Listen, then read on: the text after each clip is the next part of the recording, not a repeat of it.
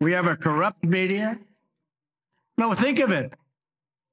They have absolute proof that Biden's being paid off by China, Ukraine, and many other countries. And the press doesn't even write about it. That would have been 10 years ago. That would have been the biggest story in history. It's 100 times bigger than Watergate. That would have been the biggest. And they don't even put it on the news. They don't. You look, if there's anything, you know, they feel guilty because they have the biggest story in history. And they are cowards. They're corrupt. Or maybe they're afraid. I don't know. But if you see something, it's always way in the back, a little tight. This way they say, well, no, we discuss. We have a president of the United States who's a stone-cold, corrupt thief. And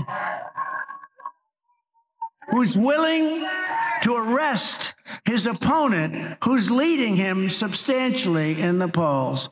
And then they go out and they say, oh, no, we really want to run against him. If they want to run against me, they wouldn't be indicting me. They'd say, I hope this guy goes in, say, make it nice and smooth. No, because we're leading by a lot, and we're going to win because we have no choice. If we don't win this election, we're not going to have a country. We're not going to have a country. There's going to be nothing left, and we can't let that happen. Just think of what we